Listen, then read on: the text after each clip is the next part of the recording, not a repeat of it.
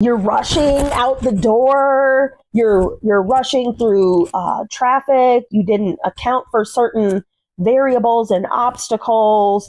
That's real life too. So take stock of why you are late. I want to bring your attention to 1 Corinthians 13:4b to 5. Love is not arrogant or rude. It does not insist on its own way. It is not irritable or resentful. Or in short, love does not offend. When we come into spaces tardy, as the culture would dictate, you're forcing people to accommodate you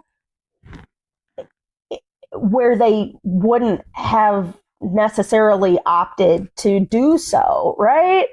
And to put it in kindergarten terms, it's not fair.